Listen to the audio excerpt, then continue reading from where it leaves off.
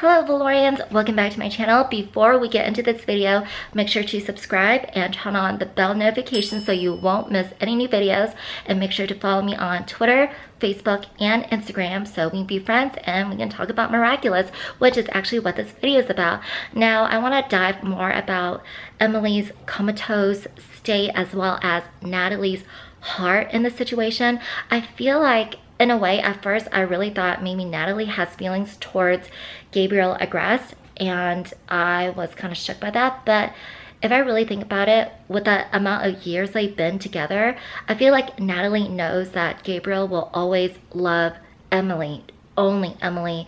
And I feel like Nathalie sees Gabriel as her close friend, and I feel like things are platonic, and I feel like she's hurting that she just doesn't want Gabriel to pursue something and continue to hurt, and she wants him to heal. And I don't think there's anything romantic towards that, and I feel like maybe Emily and Nathalie were friends at one point, and I just feel like it's a mystery that we will have to dive in during season 3. And I feel like Mayura is going to appear in season 2, the last bit of season 2, so it can go into season 3, which makes sense. But I feel like this is a theory. I'm not sure how Emily ended up in a comatose state. I don't know if she's dead or she's just in a coma, but if she's dead, I mean, she'll be frozen, won't you think? So I think that machine is for her to be asleep, and she's in a coma, I believe. And I feel like the reason she's in a coma, I believe, ties in between the PEAFOWL Miraculous and the Moth Miraculous. I feel like during the trip, an accident happened. Something must have happened that made Gabriel feel like it's his fault. He has to do something to save her. There's a lot of guilt in him.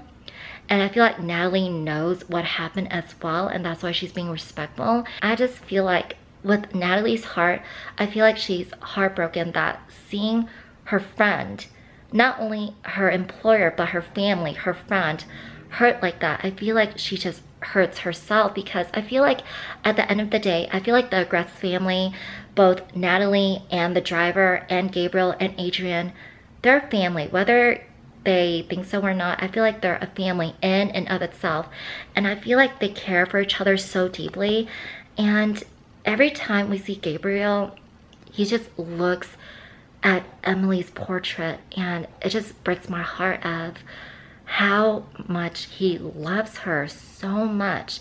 Like, yes, he may neglect his son, but he is mourning so much. It's like a pair of lovebirds in a way. And I feel like how Adrian handles the entire situation, not knowing Emily, that his own mom is inside the mansion below the basement, and thinking that his mom just completely disappeared off of the face of the earth. I just can't imagine being his age and dealing with it. And he's just so gracious about it. Like, at his age, I would assume he'll be like flipping out, and well, I mean, I guess he did flip out during the Christmas special, but he is just handling it like a trooper. Like, I feel like maybe it would have been better if he knew that his mom was in a coma, but then I feel like he would have joined forces with Moth, and the story wouldn't be where it is today. And I feel like Tomas and his team did such an amazing job. But my theory is that something happened in Tibet with Emily and Gabriel that caused an accident that caused her to be in a coma, and Nathalie knows about it. Something has to be connected with Tibet, and there has to be an accident. Remember, Master Fu said that he lost the 2 Miraculouses during like a destruction with his temple, and he was running away, and he was the one who lost the PEAFOWL and the Moth Miraculous. So, but I bet Master Fu was from Tibet, and that's where they went.